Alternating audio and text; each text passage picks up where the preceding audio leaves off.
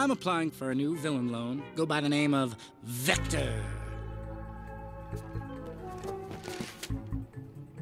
It's a mathematical term, a quantity represented by an arrow with both direction and magnitude.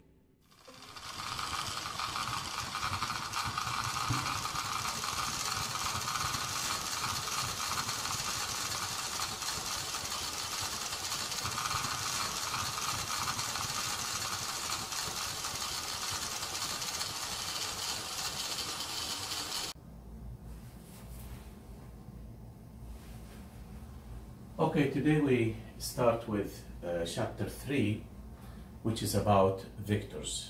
It is really a purely mathematical chapter, which will enable us to make the transition from 1 to 3-dimensional motion. In 1-dimensional motion, we discussed in chapter 2, things were easy. You determine the direction by putting plus or minus. But if you go to motion in 3 dimensions, plus and minus is not enough. You have to talk about angles. You have to talk about, or you have to talk the language of vectors. That's why we take a diversion here, chapter 3, which is purely mathematical, but it will enable us to deal with the more general motion in 3 dimensions that we will discuss in the next chapter. Physical quantities can be classified as vectors or scalars. These are the 2 types of physical quantities that we have. A vector is a physical quantity that has both magnitude and direction. To define a vector completely, you have to give its magnitude and its direction. We have seen some examples of vector quantities like displacement, velocity, and acceleration. And we will see more examples as we go in the course, like force, momentum, and torque. These are also vector quantities. A vector is usually written with an arrow over its symbol to distinguish it from other quantities. A scalar, the second type of physical quantities, a scalar, is a physical quantity that has only a magnitude. It is completely specified or defined by giving its magnitude. Examples of scalar quantities include time, distance, mass, energy, and temperature. We deal with the scalars by the rules of ordinary algebra. That means we treat them like numbers. We add, subtract, add them, multiply them, just like we do with ordinary numbers. Scalars can have positive or negative values, not because they have directions, but depending on the reference chosen. Let's say that you go inside the refrigerator and the thermometer that you hold in your hand is calibrated in degrees C. The temperature that you will measure is minus 10 degrees C. If you go inside the same refrigerator with a thermometer that is calibrated in degrees Fahrenheit, for the same refrigerator, you will measure 18 degrees F. So the plus here or the minus there is not because temperature is a vector quantity, but rather because of the scale that you use. Is it the degrees C or the degrees F? Let's consider, as an example of a vector quantity, let's consider displacement. So we consider the motion of a particle that is shown here. The red curve is the actual motion of the particle. The blue lines are some displacement vectors. And let's remember what we said about displacement. It's a vector that connects the initial and the final point. It's a straight line that doesn't really care about what happens in the middle. It only connects the initial and the final point. Displacement vectors, like the blue arrows here, represent only the overall effect of the motion, not the motion itself. The displacement vector tells us nothing about the actual path that the particle takes. The second figure here shows the displacement vector of another particle as it changes its position from point A to point B. And as it goes from A to B, it can follow different paths, the blue one or the pink one. But in both cases, the displacement is the same. It's the line that connects the initial and the final points. Note that the arrows from A to B, A prime to B prime, A double prime to B double prime have the same magnitude. The lengths of these arrows are the same and they also point in the same direction. So the conclusion we want to make out of this discussion is this one. A vector can be shifted without changing its value if its magnitude and direction are not changed. The vector here is this one. You can take it wherever you like in space as long as you don't change its direction and as long as you don't change its magnitude. As long as you keep the magnitude and the direction of the vector, you can shift it anywhere you like, and that will simplify the way we deal with vectors mathematically. With this now, let's deal with the mathematics of vectors. We do not talk about the mathematics of scalars because we said that scalars can be treated like numbers, add, subtract, multiply them like numbers. But vectors have to be treated especially because they have special characteristics. Vectors are not ordinary quantities because they have magnitude and direction. So the question we want to answer is, how do the mathematical operations, especially addition and multiplication, how do these operations apply to vectors? We will first consider adding vectors, and then we will consider the multiplication of vectors. Let's start with the addition of vectors. Again, the rules for the ordinary algebra do not apply to vectors because they have both magnitude and direction.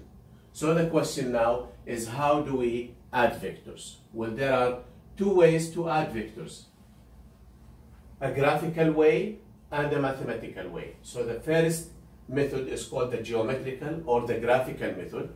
Graphical means you draw the vectors on a piece of paper and then add them graphically. The second method is called the analytical method, where you resolve the vector into its components, add them mathematically without necessarily drawing the vector. Whichever technique you use, the graphical or the analytical, the vector sum of two or more vectors is called the resultant of the vectors. So let's talk about the geometrical or graphical method of adding vectors. Here again, under the geometrical method, there are two ways to add vectors, both of them graphical methods. The first one is called the head-tail method, and the second one is called the parallelogram method. These are the two graphical or geometrical techniques to add vectors. So let's start with the head-tail method. Let's say that you want to add two vectors A and B. How do we add them graphically using the head-tail method? Here are the two vectors that we want to add. Well, you start with the first vector, vector A. You draw it. You can shift it anywhere you like as long as you don't change its direction and magnitude. And then at the tip or head of A, you draw a coordinate system like this one. And then you draw the second vector, vector B, with its tail at the head of A. That's why we call it the head-tail method, the head-tail method. You draw the vector B there. Again, you can shift it anywhere you like as long as you don't rotate it or don't change its magnitude. So at the head of A, we draw the vector B with its tail at the head of A. Where is the resultant? The resultant is the vector that goes from the tail of the first vector to the head of the second vector. So there we have the resultant of the two vectors found graphically. You can, of course, apply the head-tail method, not necessarily for two. You can apply it to as many vectors as you have. Here is an example. You draw vector A, and then from its head you draw, vector 1. From its head you draw the second vector 2, and then from the head of 2 you draw the third vector. Here it is 3, And then from the head of 3, you draw the 4th vector, which is this one. Where is the resultant? The resultant is the vector that closes the diagram. So it goes from the tail of the first one to the head of the last one. There is the resultant, and here you can see it. So what are the magnitude and direction of the resultant? Well, the magnitude, you just measure the length of this line, multiply it by the scale of your drawing, and the direction is the angle that the resultant makes with the horizontal positive x-axis. This is the first technique, the head-tail method. The second graphical technique is called the parallelogram method. Let's see how it works. In this method, the tails of the two vectors A and B are drawn at the same point. Okay, so here are the two vectors. We draw them so that their tails touch at the same point, contrary to the first one. In the first one, what did we do? We draw vector B here at the head of A. Now, we draw the two vectors with their tails at the same point. How do we find the resultant? Well, you find the resultant by completing the parallelogram. Here is the parallelogram. Okay, so you draw a line parallel to A, a line parallel to B. That is the parallelogram, and the resultant is the line or the vector that goes from the origin to the opposite corner of the parallelogram. It is the diagonal of the parallelogram. Now, the parallelogram technique is very useful because we can calculate the magnitude of the resultant. In this case, the magnitude of the resultant is equal to magnitude of A squared plus magnitude of B squared plus 2AB cosine of the angle theta between the two vectors. And you can immediately make some special cases out of this, like we see in here. If theta is 0, the two vectors are parallel to each other, pointing in the same direction. What do we have? You put 0 there, and there you have a complete square. Take its square root, and you have A plus B. If, on the other hand, the angle theta is 180 degrees, they are completely opposite to each other. Cosine of 180 is -1, so this will be minus 2AB. Take it out of the square root, and that will be A minus B. So the maximum magnitude of the resultant is when the two vectors are parallel to each other. The lowest value of the magnitude of the resultant is when they are opposite to each other. If the two vectors are perpendicular to each other, 90 degrees, then that is equal to A squared plus B squared under the square root. Again, how do we find the magnitude and direction of the resultant? With the magnitude, you measure with a ruler the length of this line in here and multiply it by the scale of the drawing. And the direction is the angle that the resultant makes with the positive x direction. And again, you can apply the parallelogram method to as many vectors as you like. You take them in pairs, 2 at a time, find the resultant, and then add the next one, the third one, and so on. So these are the graphical techniques, and how do we use them to find the vector sum or the resultant of two vectors. Now we want to move into the analytical mathematical technique, but before we go there, we have to lay down the background mathematically to see how do we calculate the resultant of two vectors analytically. To do that, we have to do some background work, and the first thing we want to consider here are the rules of vector addition. And there are two rules that we want to deal with. The first one is called the associative law. Okay, the first one is called the associative law. And, sorry, it's the commutative law. and this is a very simple one. So let's say that we consider two vectors. Consider two vectors. Let's call them A and B, and their resultant, let's call it S, so that S is equal to A plus B. Remember, this is vector addition, not the ordinary addition. The first rule is called the commutative law.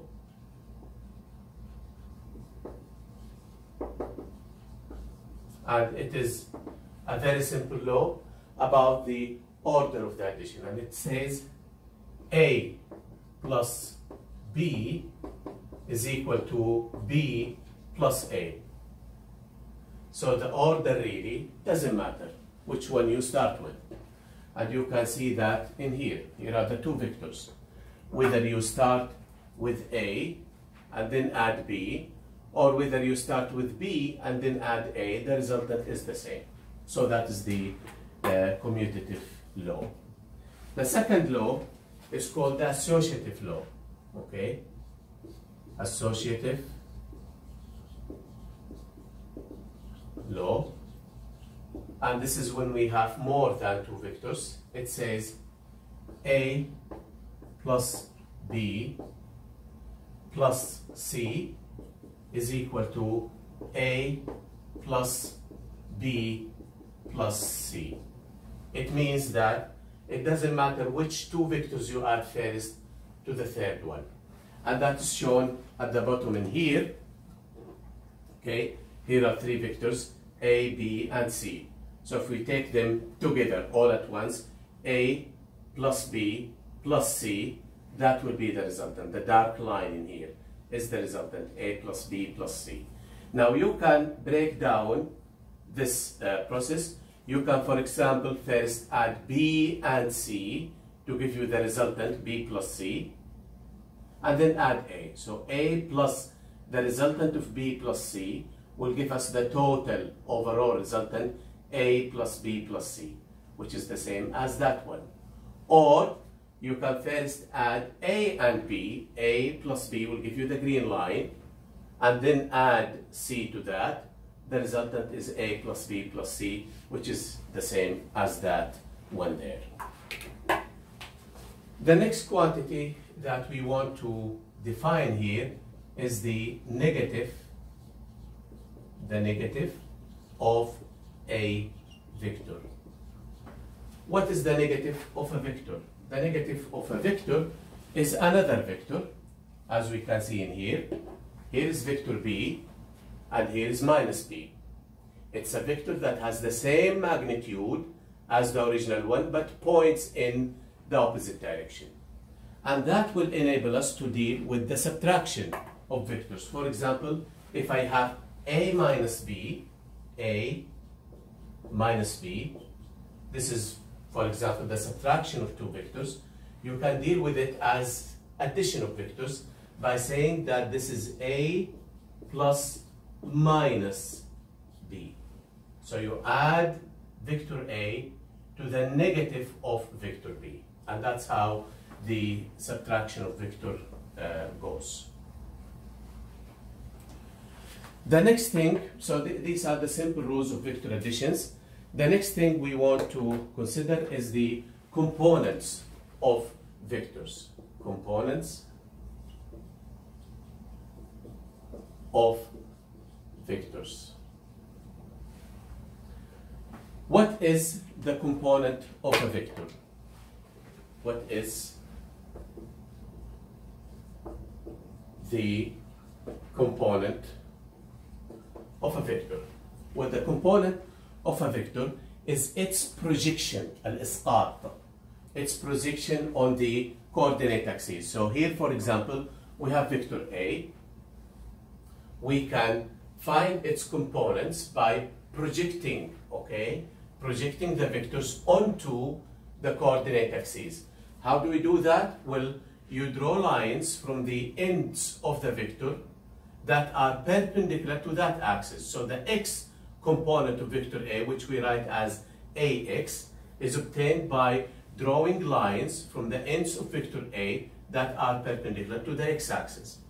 The y component of vector A, which is AY, is obtained by the same way, drawing lines from the ends of vector A that are perpendicular to the y-axis. So these are the components of vector A, and this process of projecting the vectors onto the two axes is called the resolution. We resolve the vector into its components.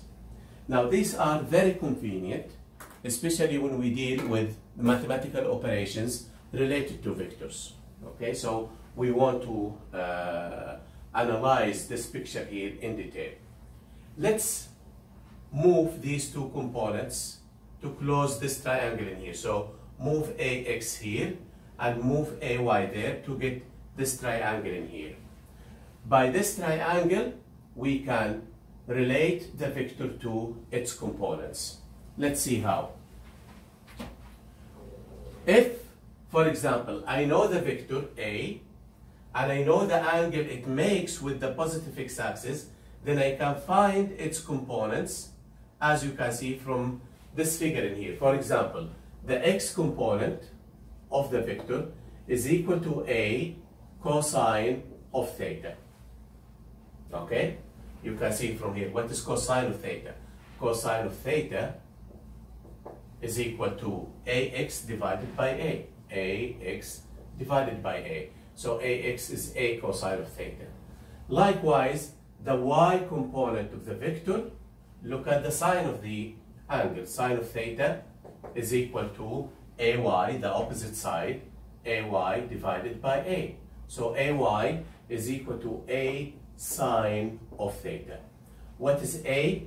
A is the magnitude of vector A, which we can write simply as A without an arrow, or sometimes you find it written this way, like an absolute value.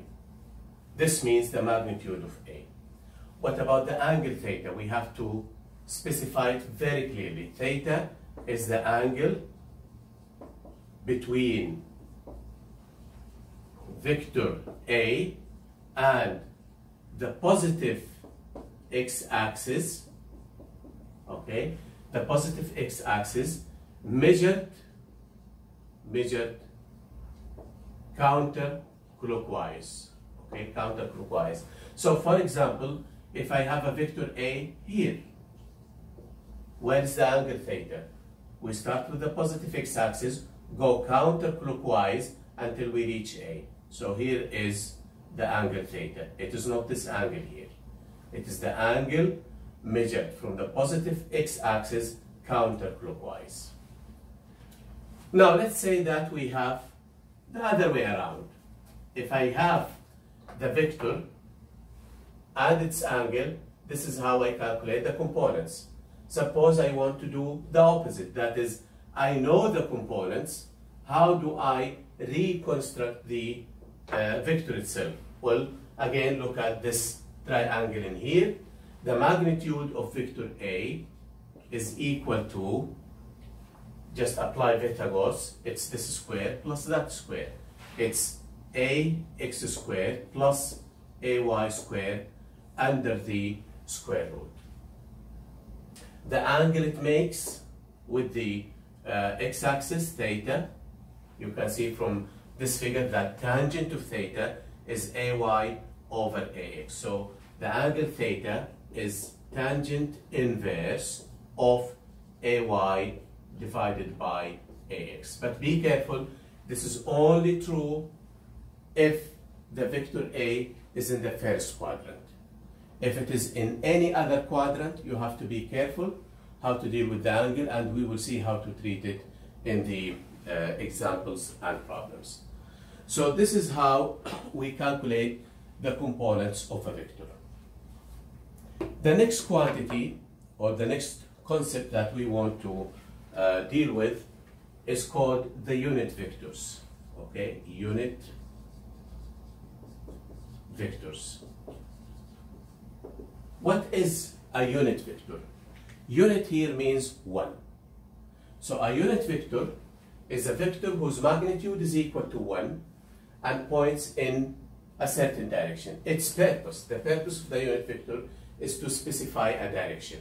So if you have, let's say, a vector A pointing in a certain direction, and you want to define that direction, you come up or you calculate what we call a unit vector, whose magnitude is equal to 1 and whose direction is in the same direction as the vector A.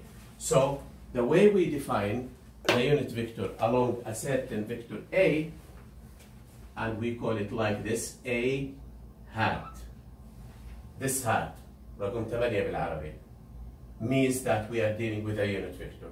It's equal to, for any vector, it's equal to the vector itself divided by the magnitude of the vector. And again, its purpose is to show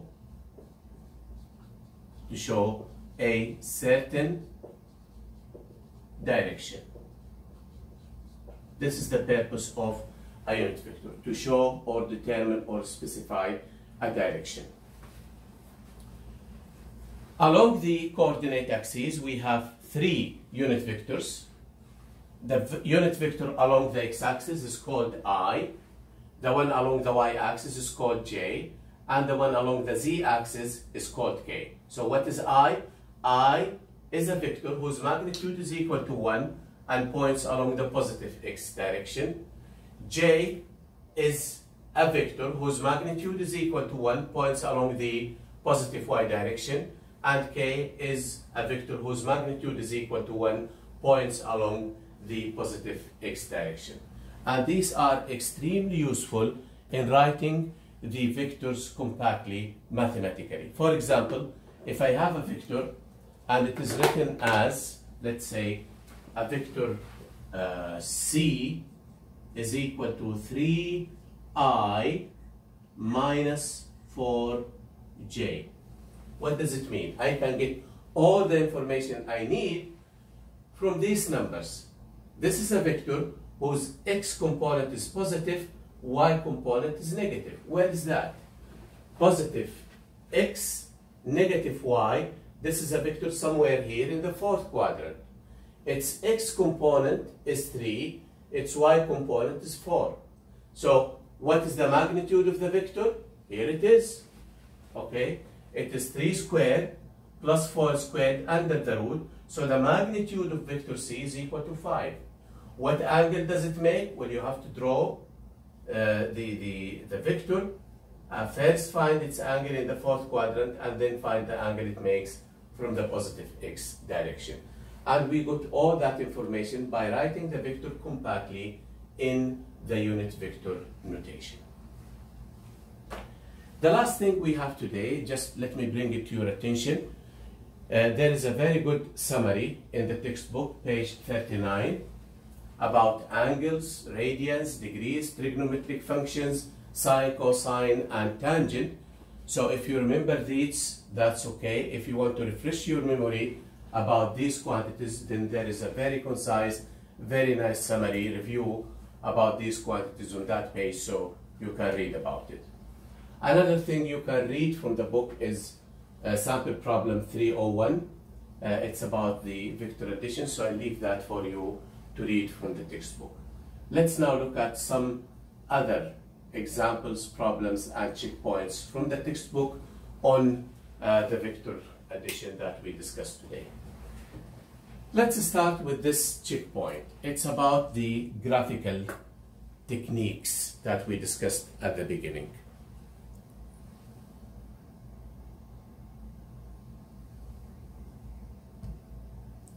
Checkpoint 2 says, in the figure, we have 6 parts.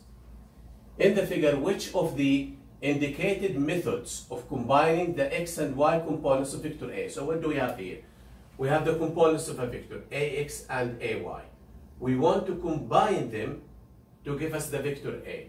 So which of these are correct combinations, which are incorrect combinations? So in the figure, which of the indicated methods of combining the x and y components of a vector are proper to determine the vector.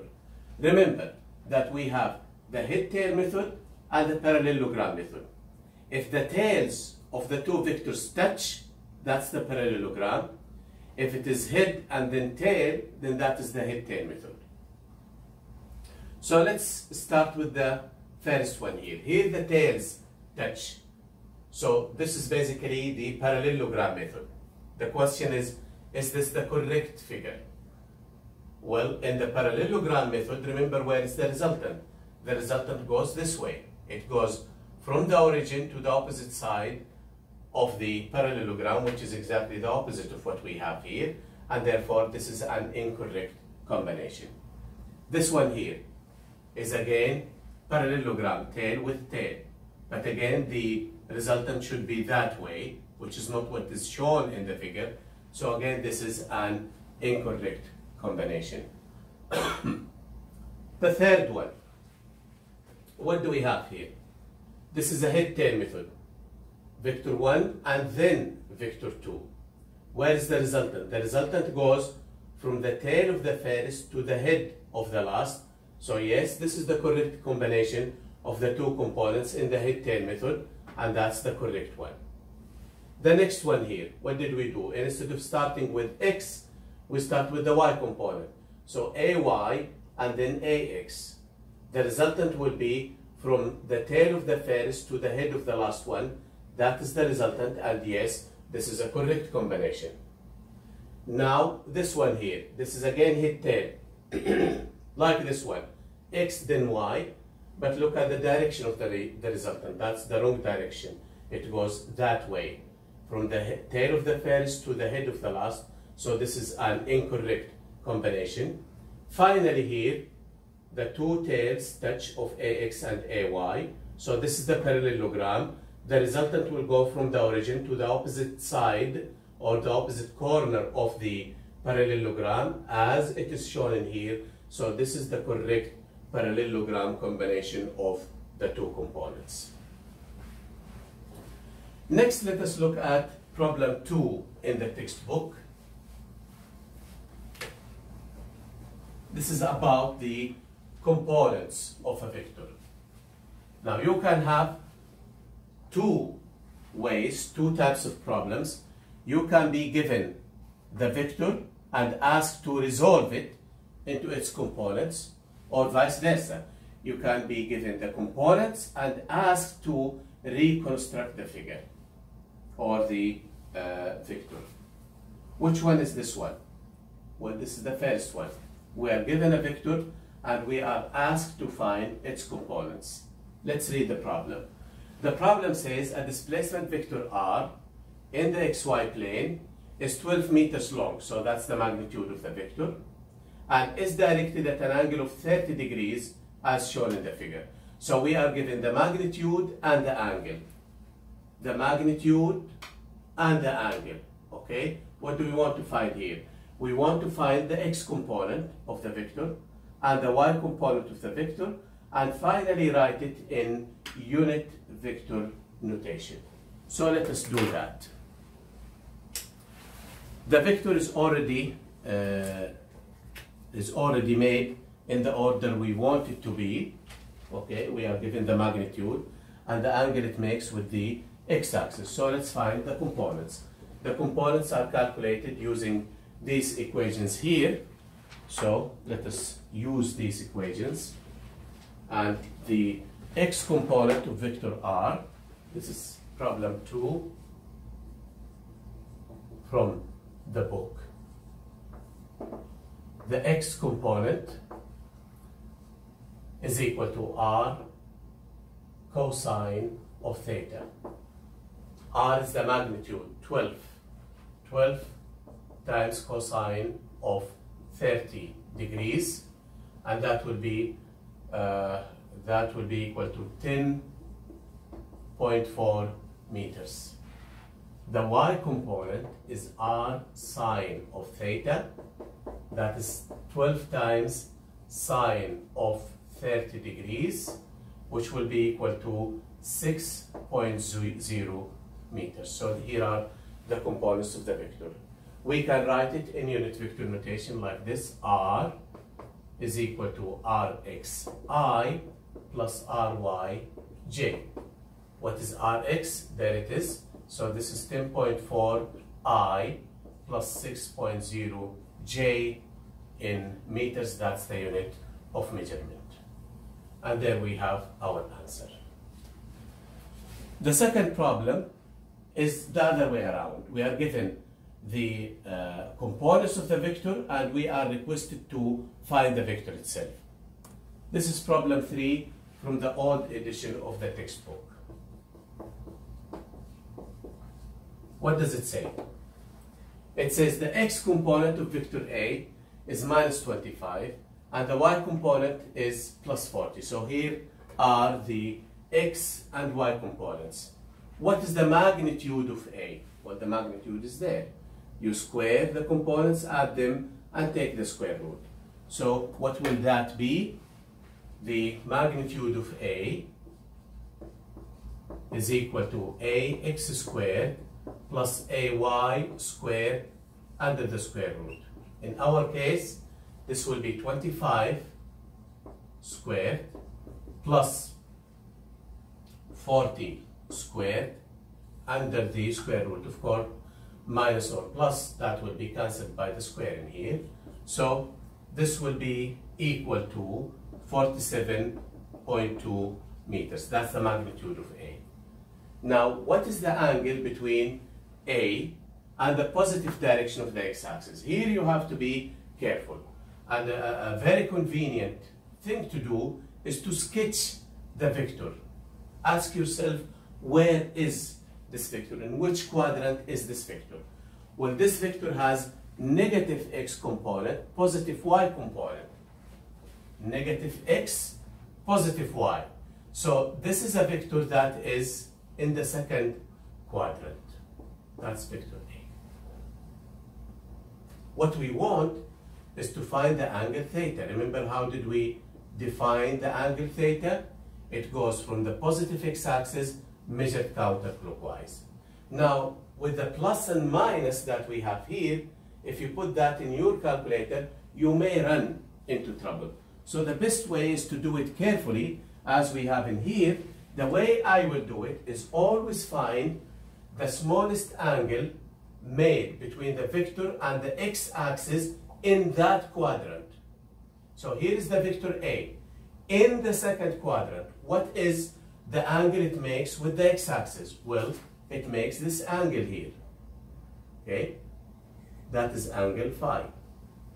Let's find how much is phi. That's not difficult to find because the length of this side is the y component, which is 40, and the length of this side is the absolute value of the x component, which is 25.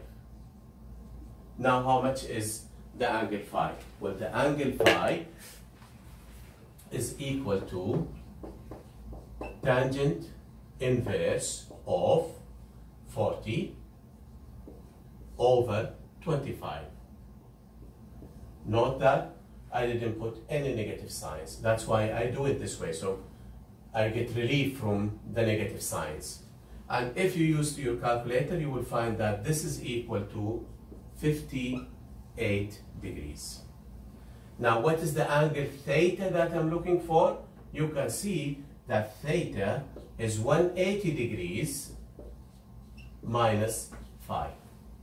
So 180 minus 58, and that will give me a value of 122 degrees. That's the angle theta. If the vector is in the third quadrant, I repeat the same thing, but then add 180. If it is in the fourth quadrant, then I will do the same thing, but in that case, subtract it from 360, and that's how I find the angle that the vector makes with the positive x-axis measured counterclockwise. Finally, we will conclude with a conceptual exam problem about the concept of unit vectors. This is an exam problem. It's a mixture of conceptual and numerical problem. The problem says, which of the following, you are given 4 choices, which of the following is not a unit vector, is not a unit vector? Remember, how did we define a unit vector? It's a vector whose magnitude is equal to 1. So, which of these does not have a magnitude of 1? Well, let's start with the first one. I plus j over 2. Split it. It's 1/2 I plus 1/2 j. I just split it, what is written in here. Find the magnitude of this. Here it is. 1/4 plus 1/4 under the square root. So this will be square root of 1/2. Is that equal to 1? No. So this is not a unit vector. What about this one? Well, this is how we define a unit vector. If you take a vector, divide it by its magnitude, you will get a unit vector. So this is a unit vector. What about this one? Find its magnitude. This square, okay, this square is 0.36 plus this square, 0.64, add them, you get 1. So this is a unit vector. What about this? It's 1/3 I, 1 over root 3i plus 1 over root 3j plus 1 over root 3k. Square, and then add 1 over 3 plus 1 over 3, I'm squaring these, 1 over 3 plus 1 over 3 plus 1 over 3 is 1, so again, this is a unit vector. So our conclusion is, all of these are unit vectors because their magnitude is equal to 1, but this one is not a unit vector because its magnitude is not equal to 1. The last thing we have here is another conceptual problem, which is about the parallelogram method. Okay? Let me remind you, what did we say in the parallelogram method? In the parallelogram method, we have seen that the magnitude of the resultant of the 2 vectors, if we have 2 vectors, A and B, and their resultant is R, then the magnitude of R is A squared plus B squared plus 2AB cosine of theta under the square root. And we have seen that the limits of the magnitude of R is that if theta is equal to 0, when the 2 vectors are in the same direction, R is equal to A plus B. The other extreme is when theta is 180 degrees, that is the 2 vectors are exactly opposite to each other. In that case, R is equal to A minus B. So these are the limits of the resultant. It cannot be more than the sum. It cannot be less than the difference of the 2 vectors. So with that, let's look at this problem. It says vector A of magnitude 20 and vector B is added to vector B of magnitude 25. The magnitude of the resultant, A plus B, can be which of these? Well, according to what we have here, it cannot be more than the sum. It cannot be more than 45. Okay, it cannot be more than 45. But also, it cannot be less than the difference. It cannot be less than 5. Okay, so the resultant of these 2 vectors will be in this range. So look at the numbers. Can it be 3? No, 3 is less than 5. Cannot be 3. It cannot be 0. Can it be 12? Well, 12 is in this range. So yes, this is a possible answer. Can it be 47 or 50? No, these are more than 45. And therefore, the only possible answer out of these is answer C, where the resultant has a magnitude of 12. You can, of course, go back and find which angle theta will give you that magnitude of the resultant. And these are the topics we have in our first lecture on chapter 3.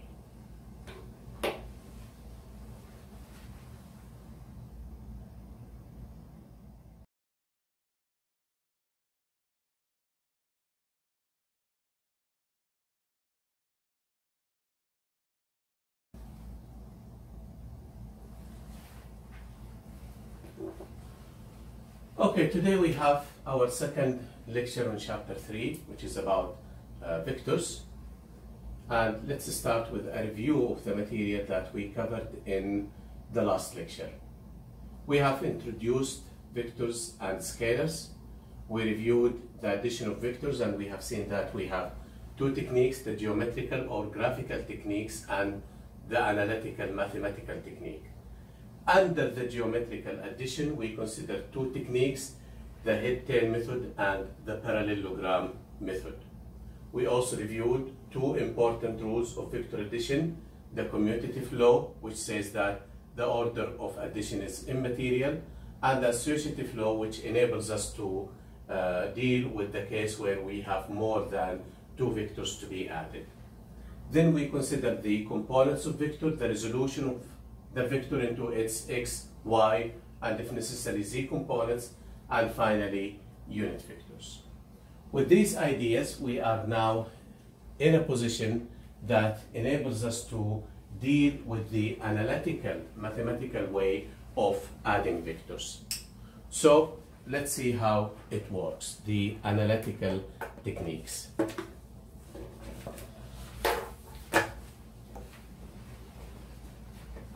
Analytical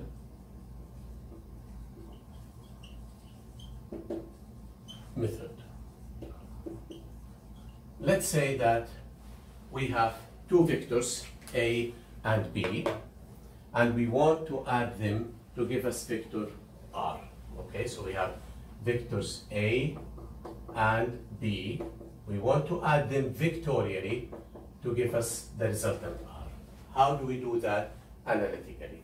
Well, the first step is to write vectors A and B in unit vector notation. That's the simplest, straightforward way to go. So you write A as AXI plus AYJ plus AZK, and you write the vector B in the same way, BXI plus BYJ plus BZK. So here we resolve the vectors into their components. Then you start forming the components of vector R itself. First, the x component of R. What you have to do, just add the x components of the vectors. So it will be AX plus BX. The y component of R is AY plus BY. And the z component of R is AZ plus BZ. With this now, you can find the magnitude of R itself. R is equal to Rx squared plus Ry squared plus Rz squared under the square root. The angle, you have to be careful about it because now you talk about 3 dimensions, so you have to deal with it case by case. But you can write the vector R in unit vector notation as R is equal to Rxi, that's what you found here, plus Ryj plus Rzk. And in this way, we have completely defined the resultant of the two vectors, and that's how the analytical method works. It looks very simple now because we have done all the background work of resolving the vectors, the unit vectors, and so on. The last thing we want to consider before we move from the addition of vectors is the rotation of vectors. Sometimes we need to rotate a vector, so let's deal with that.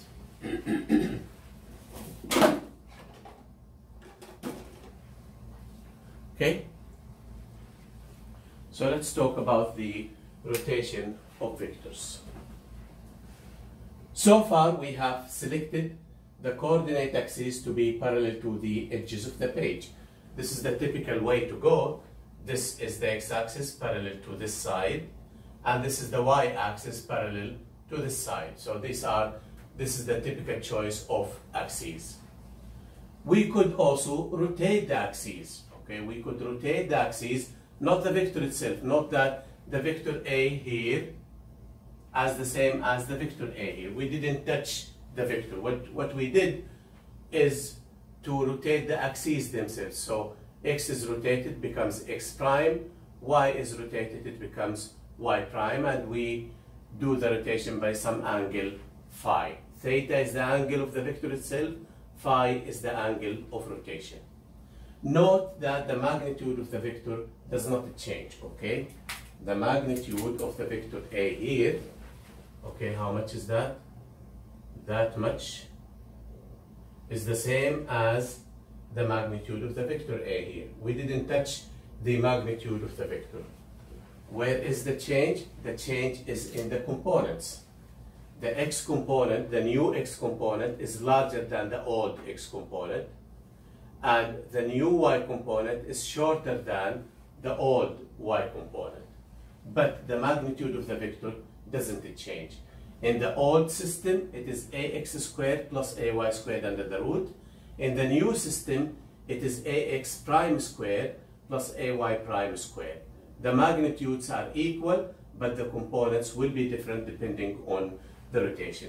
It is just how do you stress the angle or the view of the vector. For example, let's say that I want to take a picture of this one, okay? If, let's say that we sit it this way. If I bring my camera this way, then I will see the yellow side, okay? I will stress the yellow or whatever the scalar is. If I look this way, then I will stress the black side of the object. It is the same object. I didn't rotate it, I didn't play with it. It is just how do I view the object. Depending on my view, I will stress a certain part or a certain side of the object.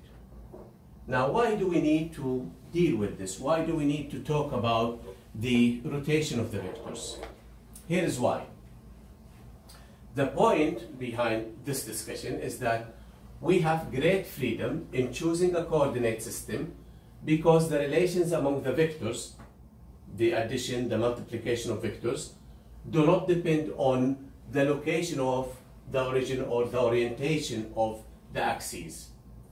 An example is shown here. This is a situation that we will come across frequently when we discuss dynamics and Newton's laws, where we have an object moving on an inclined plane. You can definitely take the typical choice of axes, x parallel to the ground, y perpendicular to the ground, or you can choose your axes this way.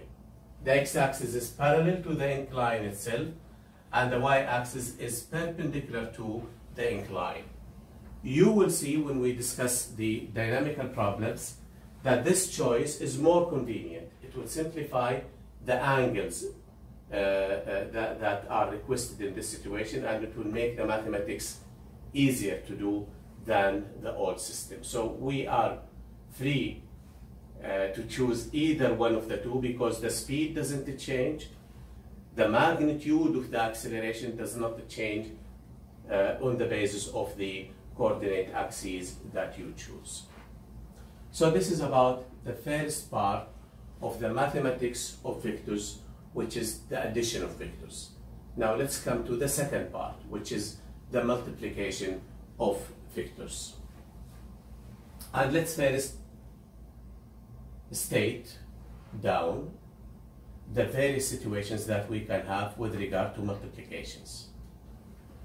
Vectors can be multiplied by scalars or vectors. You can take a vector, multiply it by a scalar, by a number, or you can multiply it by another vector.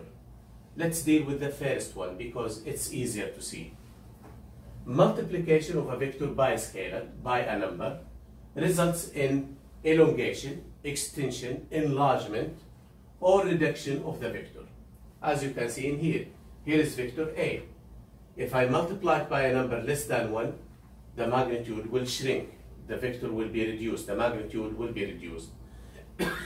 If I multiply it by a number greater than 1, then I am enlarging the vector. The vector is extended or elongated. What if I multiply it by a negative number? You will simply reverse the direction of the vector if you multiply it by a negative number. So this is the very simple situation of multiplying a vector by a scalar, multiplying a vector by a number. Now let's come to the more difficult one, which is multiplying a vector by another vector. There are two ways to multiply a vector by a vector. One way produces a scalar. So you multiply two vectors to give you a scalar. And that's why it is called the scalar product. The other one is you multiply two vectors to bring a third vector. And therefore it is called the vector product. So we have two types of vector multiplication, the scalar product and the vector product. And we want to now define these products and see how do we calculate them.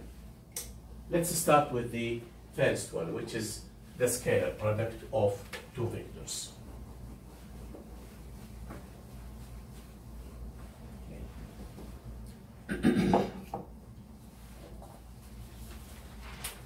So here is the first one, the scalar product of two vectors.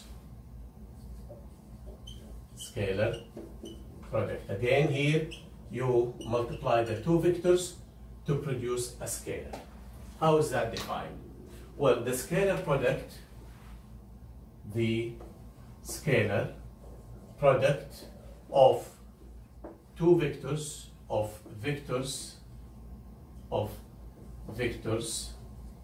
A and B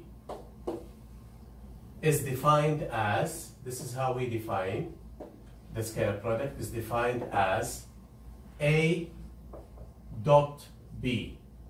This is how we write it, the scalar product. A dot B is equal to A times B times cosine of the angle phi, where in this equation A is the magnitude of vector A, B is the magnitude of vector B, and phi is the angle between the two vectors, as you can see in here. And when we say the angle between the two vectors, we always mean the smaller angle, because if you have two vectors like this, how many angles are there between them? Two angles, this one and this one. When we say the angle between the two vectors, we always mean the smaller angle between the two vectors. And from the way it is written, this is also called the dot product, the scalar product or the dot product, because of this dot between the two vectors. Now, why do we define things this way? Well, there is a physical necessity behind it. Let's take an example.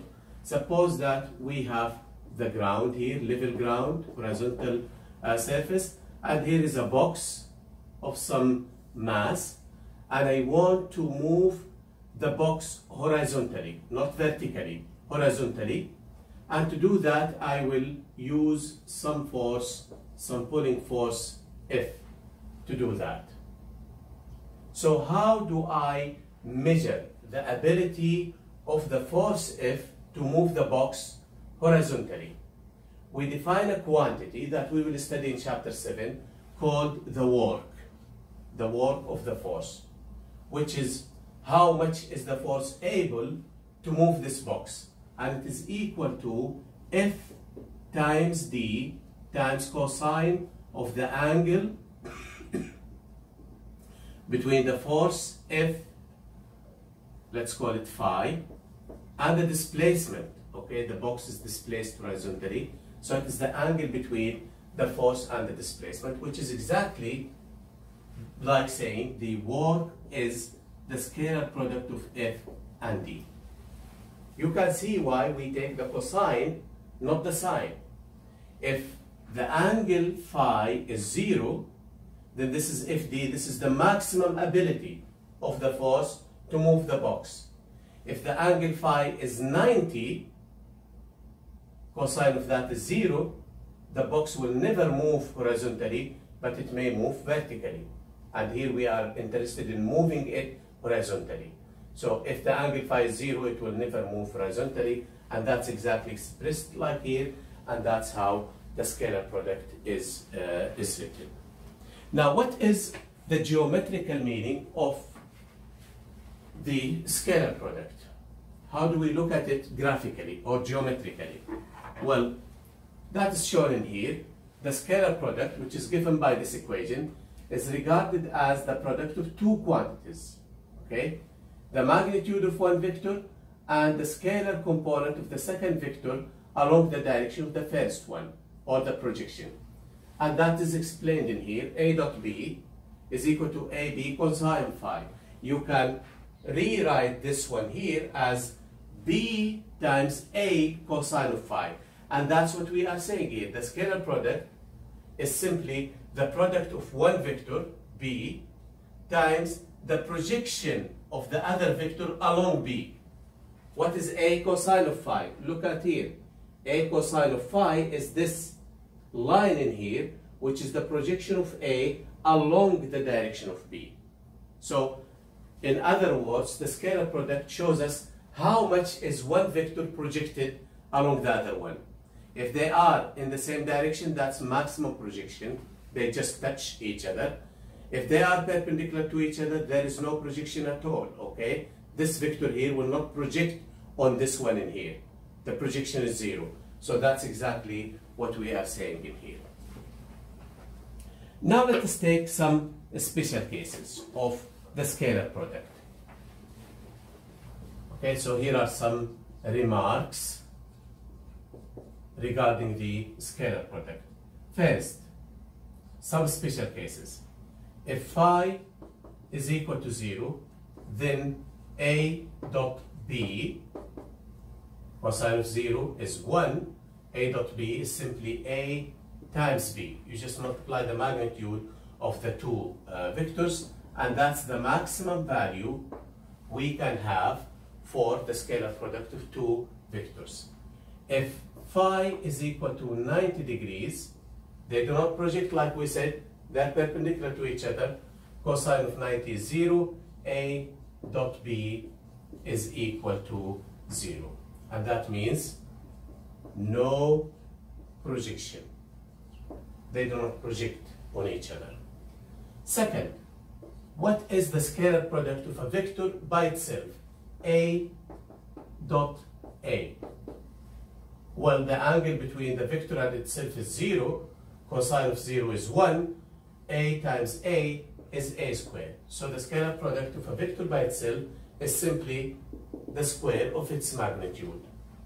Third, the order of the scalar product is immaterial. That is, A dot B is the same as B dot A. And that is shown in here.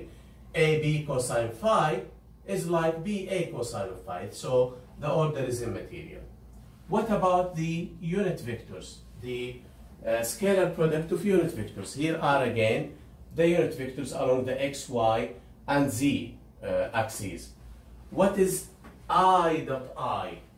I dot I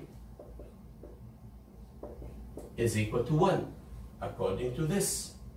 Because it's a unit vector, it has magnitude of 1. 1 squared is 1. Likewise, J dot J is equal to 1. K dot K is equal to 1. What about the mix? Okay, if we mix them, what is I dot J? Well, I and J are perpendicular to each other. The angle between them is 90, so this is 0. I dot K is again 0. J dot K is equal to 0. That will bring us to the last point we have with regard to the special, to the scalar product, and that is how do we carry out the scalar product if the vectors are given in unit vector notation.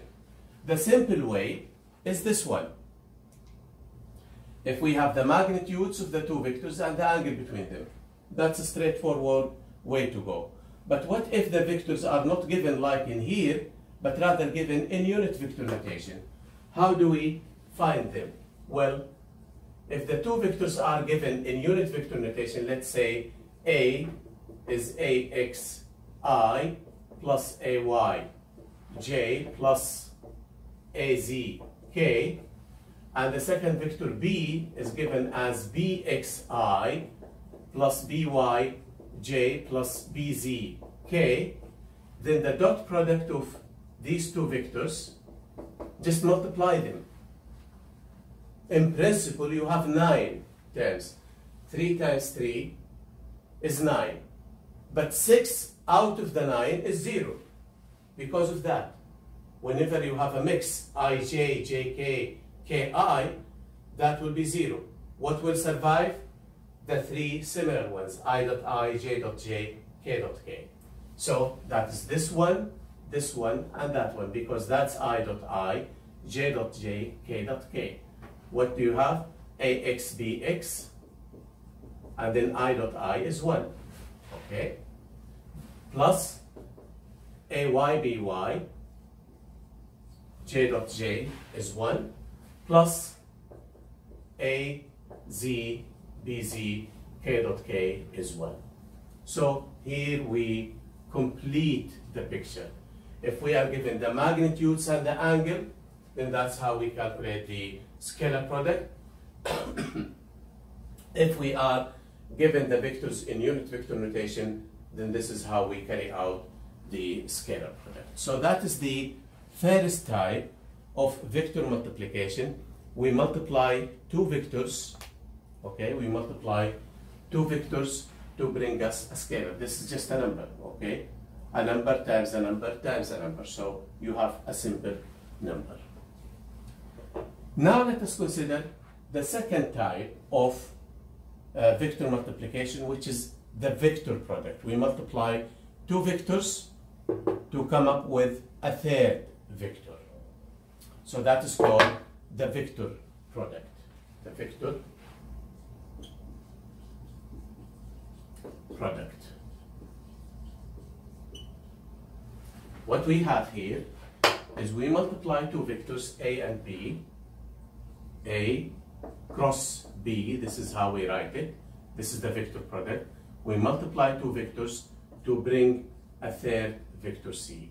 So from the way it is written, it is called the cross product of the two vectors. So we multiply two vectors to give us a third vector. This vector now is a vector, so it has magnitude and direction. What is the magnitude of the vector C? The magnitude of the vector C is equal to A times B times sine of phi. Okay, instead of the cosine, now we take the sine. So you multiply the magnitudes of the two vectors times the sine of the angle between them.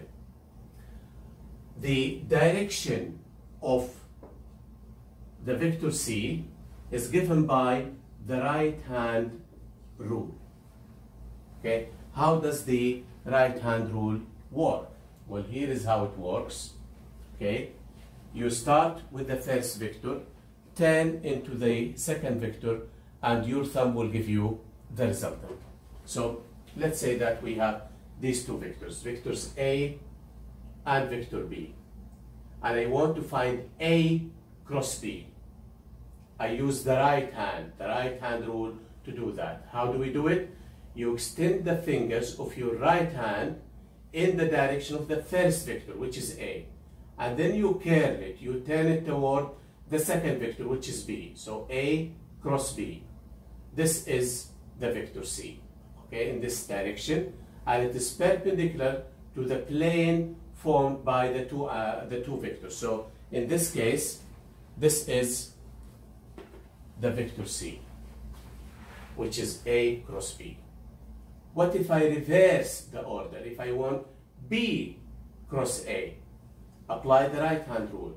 Extend the fingers of your right hand along the first vector, which is B, and then go to A. Now, I cannot do this because that will take the larger angle. I always have to focus on the smaller angle. So I twist my hand accordingly. This is B cross A, and that will give me a vector in that direction. So in that case, the vector C will be pointing that way, exactly in the opposite direction. And from here, you can see that the order is very important. A cross B is opposite to B cross A. Okay, the order is very important. But again, the result of the multiplication is perpendicular to the plane that is formed by the two vectors, as you can see in here. This is the plane, the blue one is the plane formed by A and B. the vector C is perpendicular to that plane. Now, why do we define, again, the vector product this way, sine, not cosine? One example of that we will study later on in the rotation, chapters. Let's say that I have an object of arbitrary shape and I fix it in here, okay? I pin it there and I want to rotate it. The way to rotate it is to apply a force, okay? So here is the force that I will use to rotate the object. And I ask again, how do I measure the ability of the force to rotate this object? The way to do it is to draw a vector from the center of rotation to the point of application of the force. Okay? That is the vector, we call it the vector R. And then look at the angle between the force F and the vector R. If the force F is here, if the angle is 0, this force will not be able to rotate the object. It can't pull it, but it can rotate it. As the angle phi increases, the ability of the force to rotate the object increases. And what will increase with increasing the angle? It is the sine. So that's how we define the ability of the force to rotate the object, or something that we will call the torque of the force.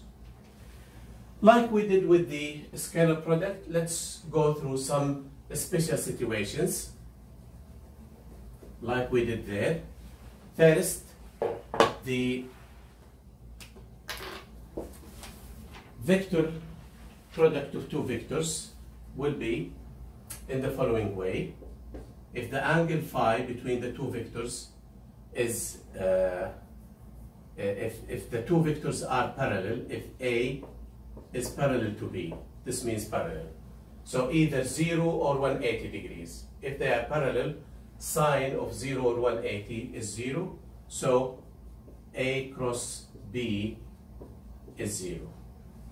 If they are perpendicular to each other, like this is the symbol that we use for perpendicular, then in that case, what do we have? A cross B, the magnitude of the vector or cross product, will have its maximum value, which is AB, because then sine of phi is equal to 1.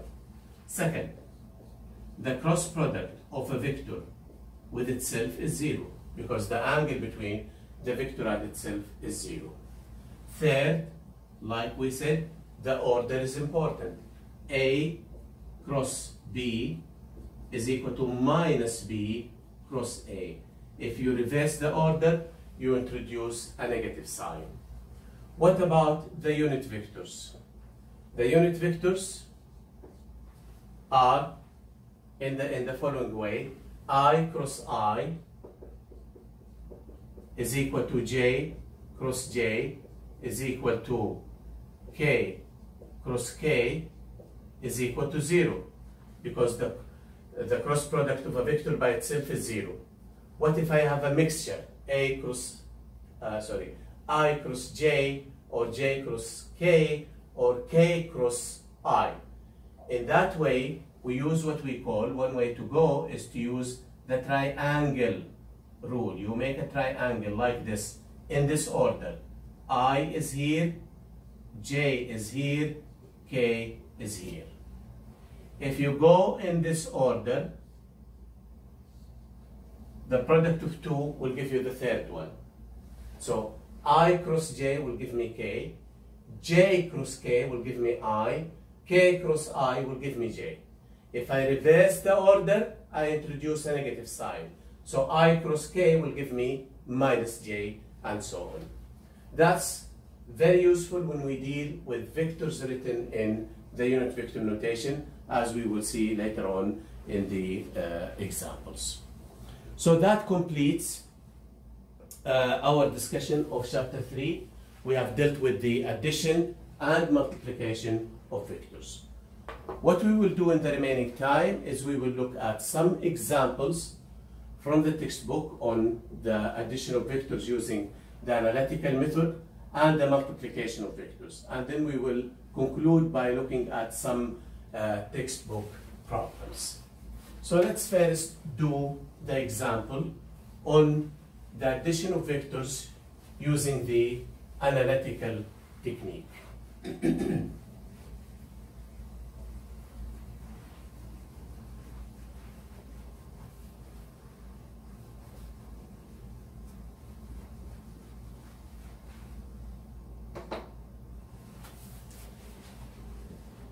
Here is the example from the book.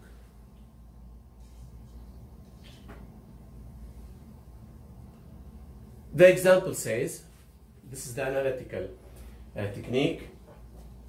The figure shows the following three vectors in units of meters. So we have three vectors.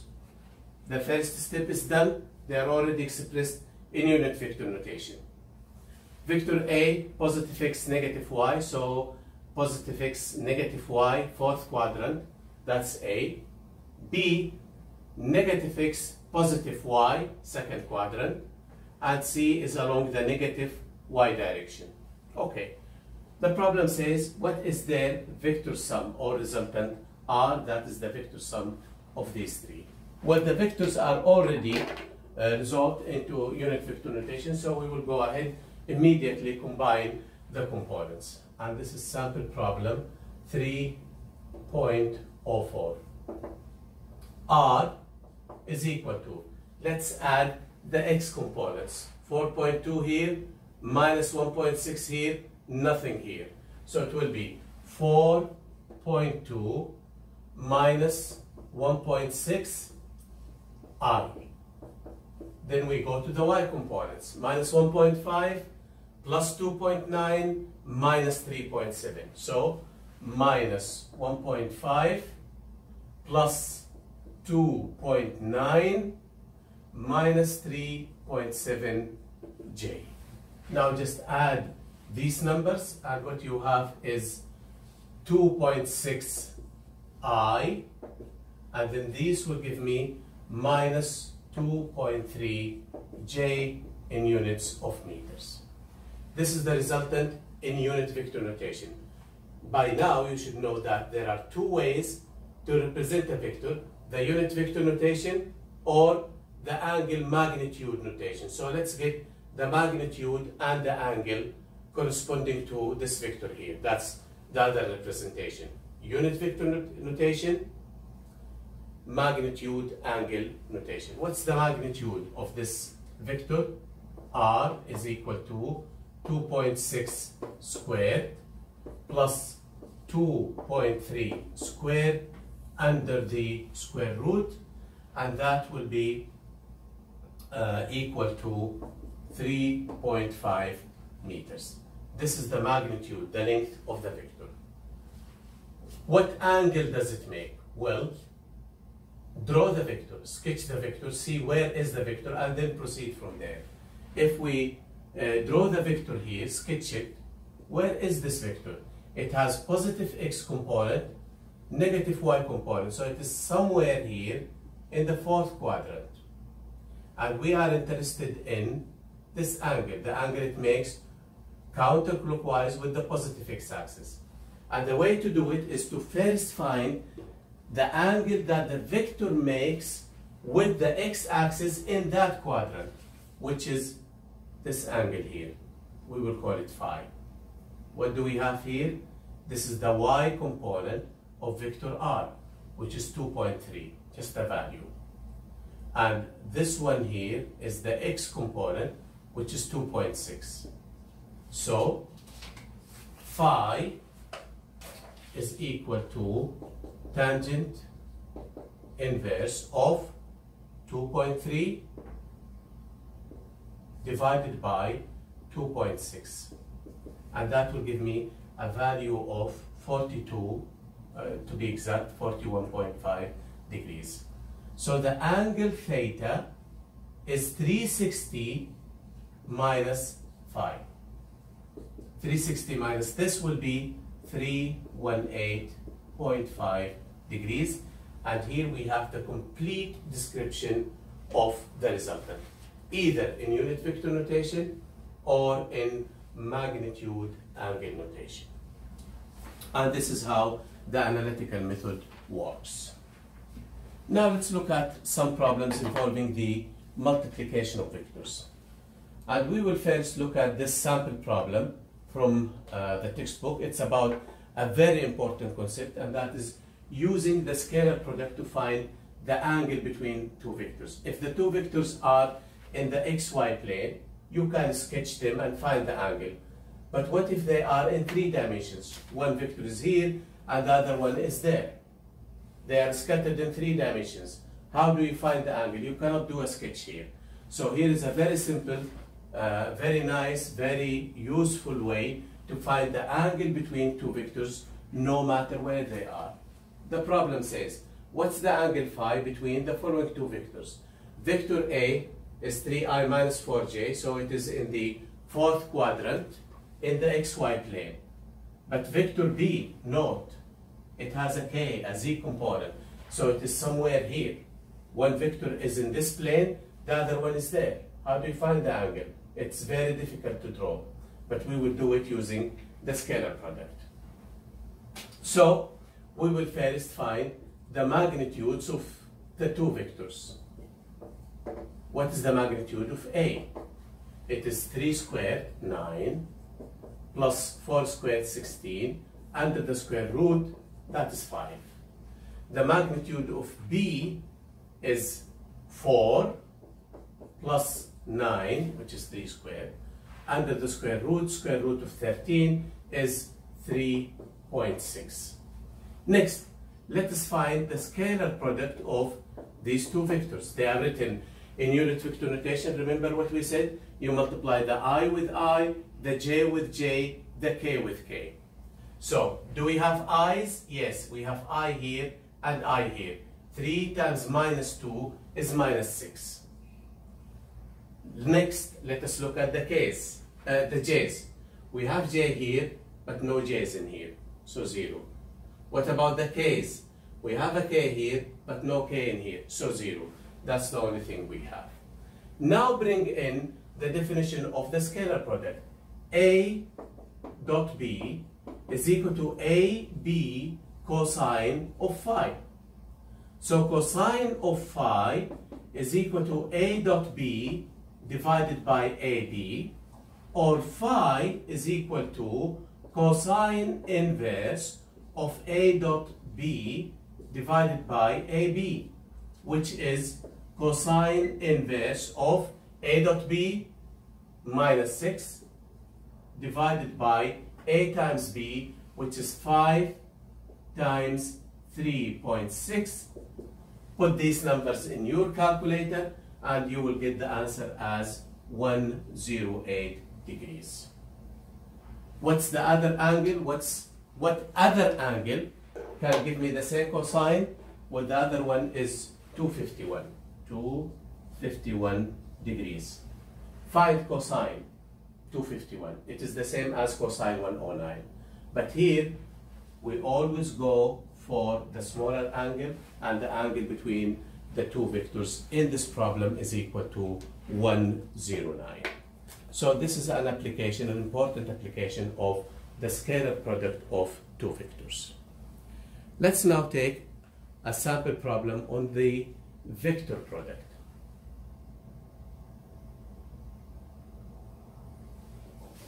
And that is sample problem 306 in the textbook.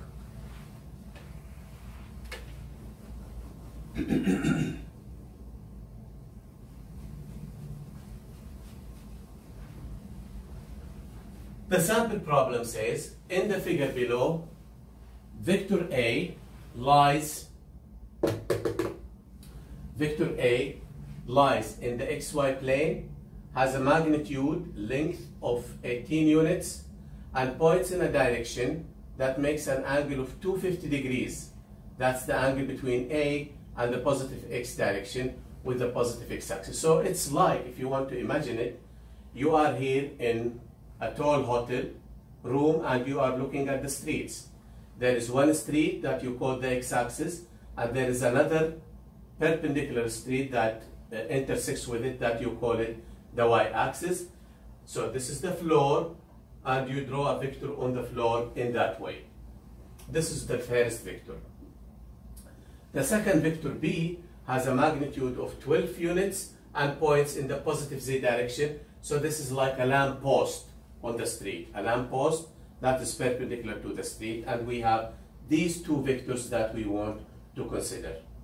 What do we want to find? We want to find the vector product C, which is A cross B. Another way to look at the things is if you come at the top, this is the z-axis, so you come and look this way. You have the x-axis here and the y-axis here. Where is the vector A? It's here in the third quadrant. And if you do that, this is how you will see the vector A. That is if you view things from the top here. So we want to find the vector product of these two vectors. You don't have, it's good to have imagination, but even if you don't have imagination, all what you have to do is express these two vectors in unit vector notation and proceed from there. Let's express A first.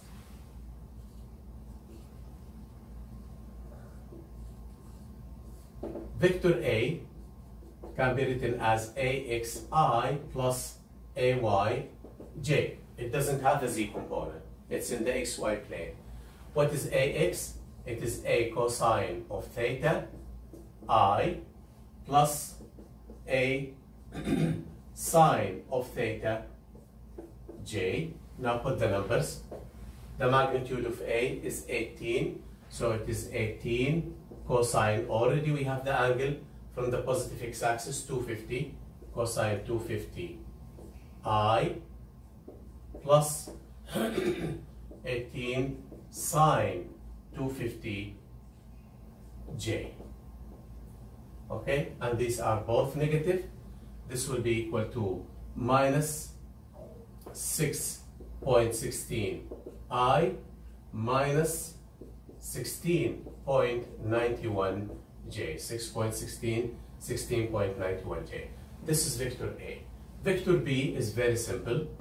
It's a vector pointing in the positive z direction with a magnitude of 12. So that is 12K.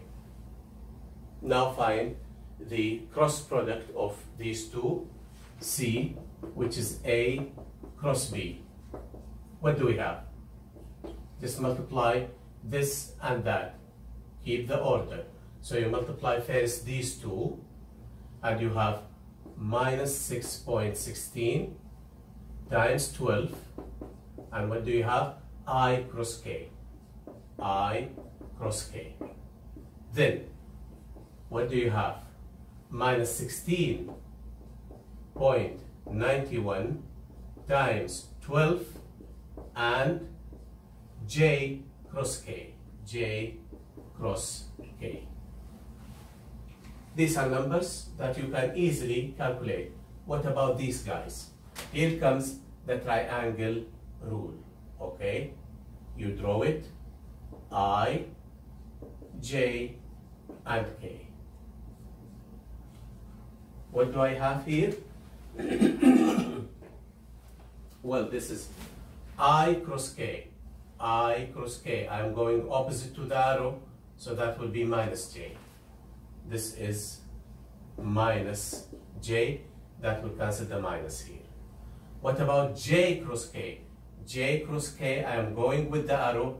That will give me I. So this will be I. Multiply these times these unit vectors, and what you will get for C is that it is equal to minus 203 I plus 74 J. We always write the things like I and then J and then K. So that's what we have here, minus 203 I plus 74 J. That's the cross product written in unit vector notation. You can proceed and find the magnitude angle notation. Sketch the vector C.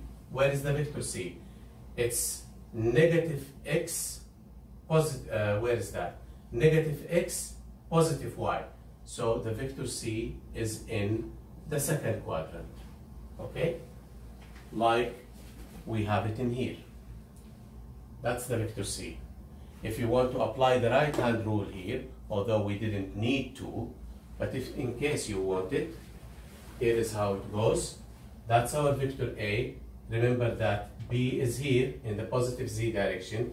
So A cross B, where is the B? The B is in the positive Z direction, and I want A cross B.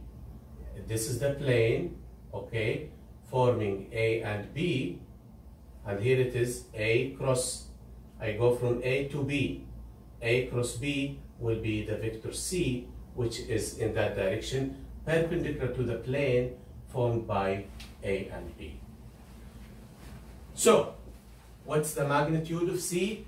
The magnitude of C is 203 squared plus 74 squared under the square root. The magnitude of C is equal to 216, and the angle theta that it makes with the positive x-axis is equal to 160 degrees.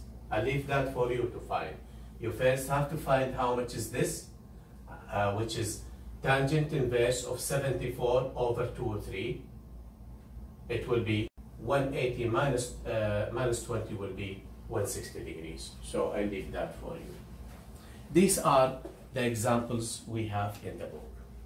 Now let us look at some textbook problems on the various ideas that we have covered in this chapter, which means we will have problems on the vector addition and problems on the multiplication of vectors. So let's look at these.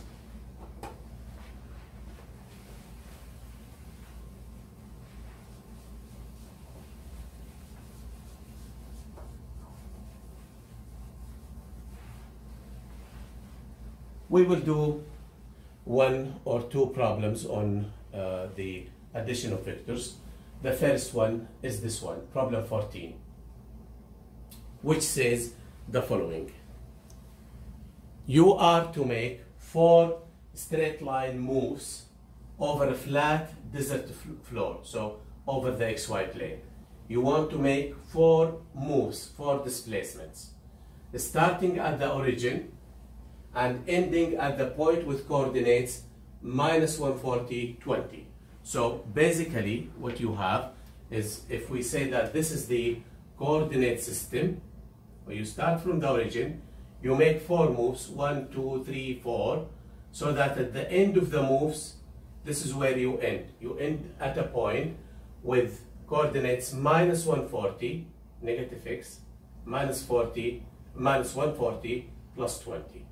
This is the overall, the net, the final displacement that you make as a result of these 4 moves.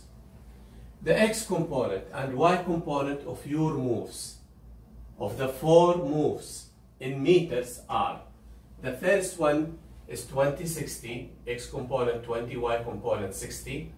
The second one is bx minus 70. The third one is minus 20, cy. And the fourth one is minus 60, minus 70. What are the components bx and cy? And what are the magnitude and angle relative to the positive direction of the x-axis of the overall displacement? So let's break this down, apply the rules of vector addition, and see how it goes. In this problem, we can phrase it mathematically as follows. We have 4 displacements that we will add up vectorially to give us the net overall displacement. So we say the following. This is not sample problem. This is problem 14 from the book. The net or overall displacement is the vector sum of the 4 individual displacements, d1 plus d2 plus D3 plus D4. Let us express these one by one. The net or overall displacement is there. This is where we will end. Minus 140 plus 20. So this is minus 140 I plus 20 J meters. What is displacement number one? The first displacement is this one, 2060. So 20I plus 60 J in meters. The second displacement is Bx minus 70. So Bxi plus 70 J in meters. Minus 70, okay, minus 70. The third one is minus 20 Cy. So displacement number 3 is minus 20 I plus Cy J, and the fourth one, D4, is equal to minus 60 minus 70, minus 60 I minus 70 J in meters. Now let us put all of these back into here. What do we have? Okay, let's substitute all of these into that equation.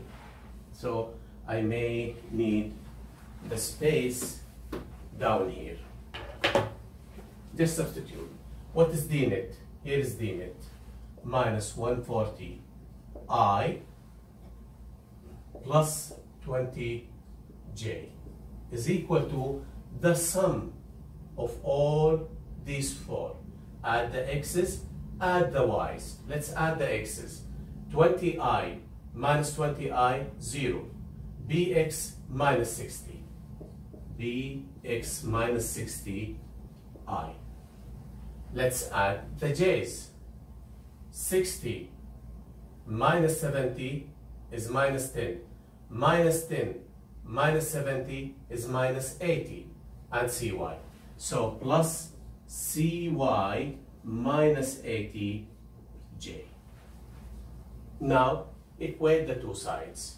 Equate the x's, equate the y's. Minus 140 here is equal to the x component here, which is bx minus 60, from which you can see that bx is minus 80 meters. That is bx. And then equate the y's. On this side, the y is 20. On this side, it is cy minus 80. So cy is equal to 80 plus 20. That is equal to 100 meters. And we found the two unknown quantities. The last thing we have in the problem is to express the net displacement, which is this one here. It is given in unit vector notation. Let us express it in magnitude angle notation. What is the magnitude of the net displacement? It is equal to this square, 140 squared, plus 20 squared under the square root, and this is equal to 141 meters. Physically, what is this? This is the distance between the final point and the initial point, the origin. So you can, if you like, this is an extra step, you can draw what you have in here. Okay, D1, 2060, there it is. D2, how much is Bx? Bx is minus 80. So minus 80 minus 70. This is a vector in the third quadrant. That is D2. I'm applying the head tail method. D3, what is Cy? Cy is 100. So it is minus 20 plus 100. That is D3 in the second quadrant. And D4 minus minus. So this is in the third quadrant. And that's the overall displacement. This is graphically how these numbers look like. And what we found here, the 141, is the length of this line, the distance between the origin, the starting point, and the last point there. What angle is made by the net displacement? Well, sketch it. Okay, sketch it. Where is it? It's in the second quadrant, minus x plus y. So here is the net.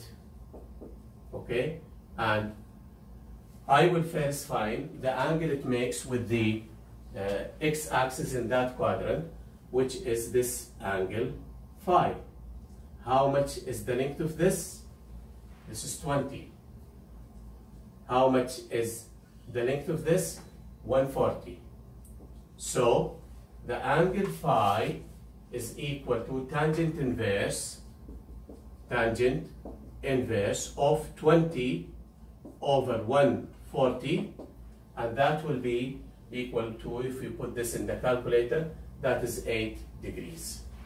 So the angle theta that it makes with the positive x-axis is equal to 180 minus 5, and that is equal to 172 degrees. And in this way, we have completely defined the net displacement. Let's now take another problem from the textbook on the addition of vectors, and that is problem 24. Let's see what we have here. This is really a problem where you should be able to translate what is given as words, what is given as text, into equations, and then you can proceed to solve the problem. So let's read the problem and see what is there. The problem says vector A, we have two vectors, okay, that we want to add. Vector A, which is directed along an x-axis, is to be added to vector B. We don't know where is the direction of B, but we know that it has a magnitude of 6. That's the magnitude of B. So A, we know its direction, but we don't know its magnitude. B, we know its magnitude, but we don't know where is vector B. The sum of the two vectors is the third vector that is directed along the y-axis. So A is here, B is somewhere, but the addition of the two will give me a vector C that is directed along the y-axis, and its magnitude, the magnitude of the resultant, is 3 times the magnitude of A. Given this information, the problem says, what is the magnitude of vector A?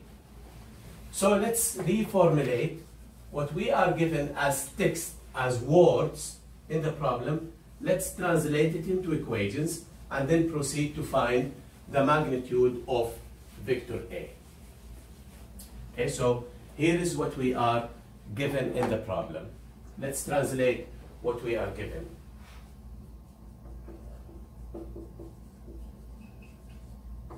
What we are given is that we have a vector A that is directed along the x-axis. So A is equal to AI. Actually, A is AXI plus AYJ. But it doesn't have a y component. And therefore we are left with this, where AX is equal to A itself. So that's what we have. Vector B has a magnitude of 6. But we don't know where is vector B. So we write it as the magnitude of B is equal to 6. We add these two to give us a third vector. I will call it C. C is equal to A plus B.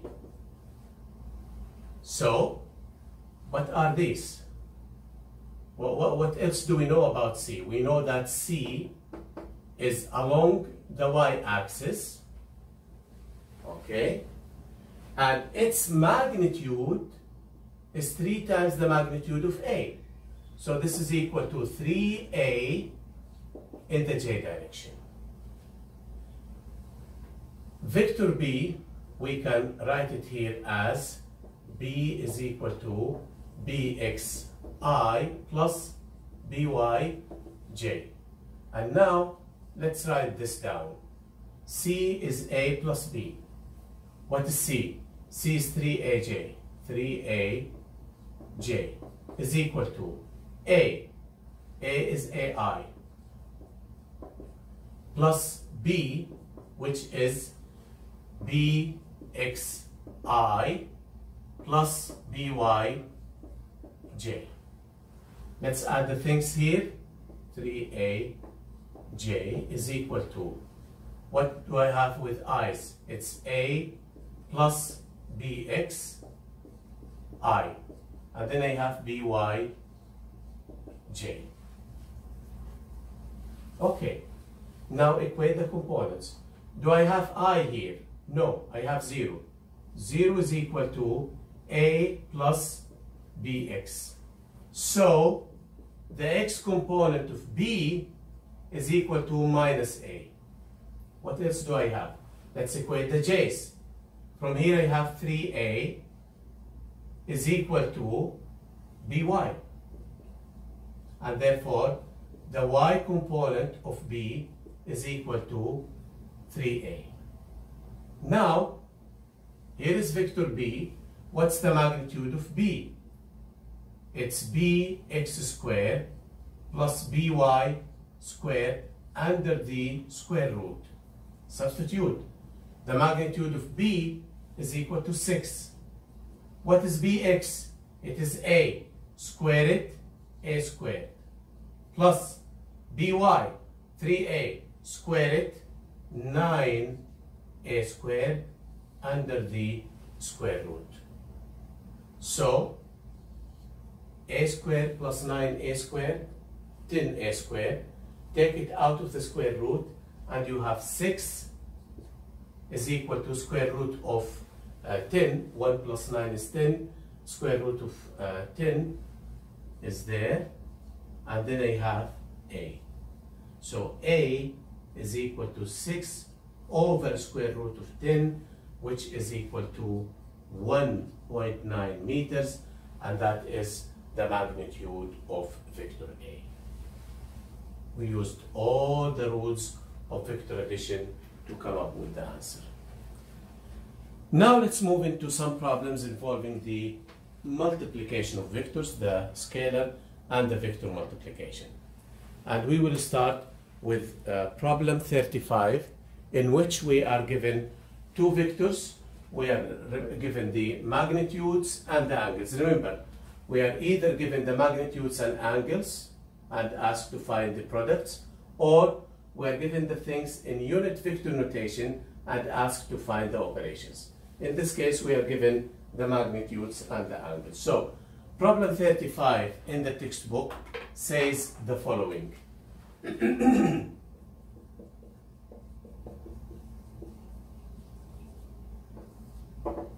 It says, two vectors P and Q lie in the xy plane.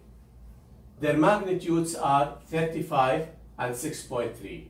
Their directions are 220 for P and 75 for Q. Let's sketch them, okay? Vector P makes an angle of 220. Where is that? That's in the third quadrant. So this is the vector P. Vector Q makes an angle of 75. So there we have the vector Q. What's the angle phi between them? Well, phi is equal to 220 minus 75, and that will give me the angle between them as equal to 145 degrees. Okay, I need that to carry out the product. So the problem gives us these vectors with their angles. We want to find their scalar product and their cross product. So the scalar product, P dot Q, is equal to PQ cosine of the angle between them. That's why we did this step. The magnitude of P, 3.5. The magnitude of Q, 6.3, cosine of 145 degrees. So the dot product will be minus 18 units. The cross product, P cross Q. First, let us find the direction of this. use the right hand rule. Since things are given in magnitude angle notation, it's very easy to do the right hand rule. We want P Q cross Q. So P is the first vector here. You stretch the fingers of your right hand in the direction of the first vector and go to the second one. So here is P. The only way to stretch your hand is to go this way, because you want to go from P to Q. You cannot say this way, because that will be the larger angle. You always have to go through the smaller angle, and therefore twist your hand accordingly. This is P cross Q will give me a vector that is into the page or negative Z direction. So the direction of this cross product will be in the negative Z direction. How much is it? The magnitude of the vector product is PQ sine of phi, which is equal to, where is P? P is 3.5 times 6.3 sine of 145 degrees, and that will be equal to 12.6. So we write P cross Q. Now take everything into consideration. That's the magnitude and that's the direction. So it will be minus 12.6 K in the negative Z direction. A very nice problem. It has both types of multiplication, and we are given the things in unit vector notation. Let's now take the next problem, problem 37, and conclude with it.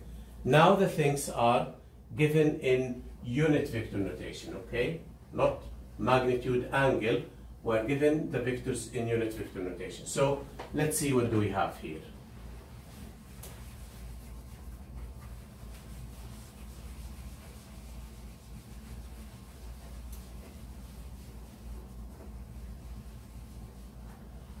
Problem 37 says 3 vectors are given by these equations. Okay, so let's write down the vectors.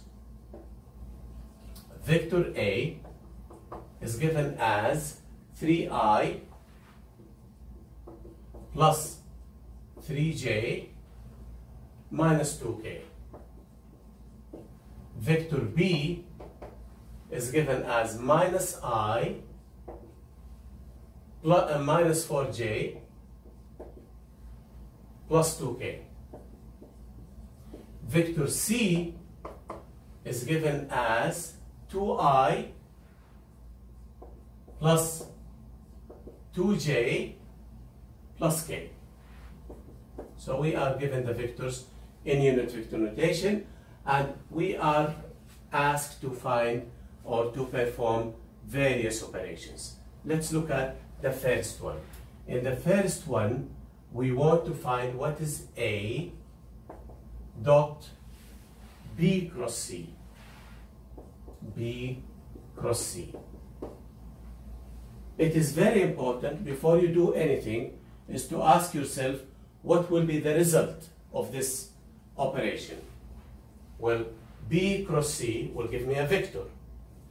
A vector dotted with another vector will give me a scalar. So whatever I do at the end of this operation, I should get a number, a scalar. Now how do we do that? We first find what is B cross C, and then whatever we get, we take its dot product with A. So let us first find what is B cross C. You can of course use the triangle rule, or there is another way to do the cross product, and that is using determinants. And that's what I will do now. B cross C can be found using determinants as follows. You make a 3 by 3 determinant whose first row are the unit vectors I, J, K. Second row are the components of the first vector in the product, which is B. What are the components of B? Minus 1, minus 4, 2. Minus 1, minus 4, 2. The third row are the components of the second vector, C. 2, 2, 1. 2, 2, 1. Now, find out how much is this determinant. Use the determinant multiplication. I will expand it along this row. So first we have I, and then what do we have? If I take the I will take out this column and this row. What is left? Minus 4, minus 4, right? Minus 4, which is minus 8. So minus 8. Then I come to the J. The J has a negative with it. Plus, minus, plus. What do I have with the J? Will expand along the row and column of J. So you take out this and that. What is left is minus 1, minus 4. Minus 1, minus 4 will be minus 5. Please double check with me. And then I have the K. What is left? I cross out this and that, and I have minus 2 plus 8. Minus 2 plus 8 will be 6. So compactly, this will be minus 8I plus 5J plus 6K as the cross product B cross C. Minus 8I plus 5J plus 6K. Now what do I want to do? I want to find the dot product of this with A. So the dot product is very simple. I with I, J with J, K with K. Okay, what do I have? A dot B cross C. Here are the two vectors that I want to multiply. A and this. So multiply the i's. 3 times minus 8 is minus 24. Multiply the j's. 3 times 5, 15. Multiply the k's. Minus 2 times 6 is minus 12. Okay? This is minus 36 plus 15. That is minus 21. And that is the number that we have. As a result of this operation, we get a scalar, which is just a number, and that's the number we have there. Now let's look at the second operation. In the second operation, we want to find A dot B plus C. Again, ask yourself, what will be the result of this operation? Well, B plus C is a vector. A vector dot a vector will be a scalar. So again, we will get a number. How much is that? That's part B. We want to find A dot B plus C. A is there. 3I plus 3J minus 2K. What is B plus C? You add them component by component. So I minus 1 plus 2 is I. And then the j's, minus 4 plus 2 is minus 2j. And then I have the k's. 2 plus 1 is 3, plus 3k. Now I dot I, j dot j, k dot k. I dot I will be 3. J dot j, 3 times minus 2 is minus 6. And then minus 2 times 3 is another minus 6. So 3 minus 12 will be minus 9. Again, a scalar, a number. The last operation we want to do is A cross B plus C. What do I get now? I will get a vector, because this is a vector crossed with another vector, so the result will be a vector. Let's see how do we do that. Part C. A cross B plus C. Cross product, you will form a determinant. So let's form the determinant. I, J, and K. This row are the components of A, which is 3, 3, minus 2. 3, 3, minus 2. The third row are the components of this B plus C. There we have it. So I have I minus 2 plus 3. And now carry out the product.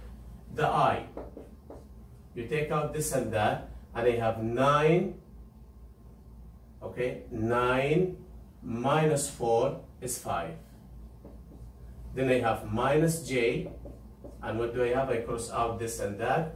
9 plus 2, 9 plus 2 is 11. And then I have K, I cross out these, minus 6, okay, minus 6 minus 3 is minus 9. So this will be 5I minus 11J minus 9K. As the result of this operation, I get a vector now because that's the result of the vector multiplication. The last problem, I leave it for you to look at. It's about the multiplication of vectors, vector multiplication, but not in the unit vector notation, rather than, again, magnitude angle. So I leave that for you to consider.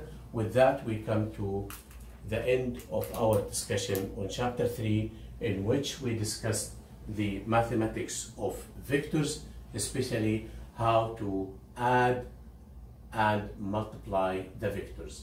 The addition of vectors, we will need it throughout the course in Physics 101 and Physics 102. The scalar multiplication, we need it in chapter 7 when we consider the concept of work. The vector multiplication, we need it in chapters 10 and 11 when we talk about the torque due to a force.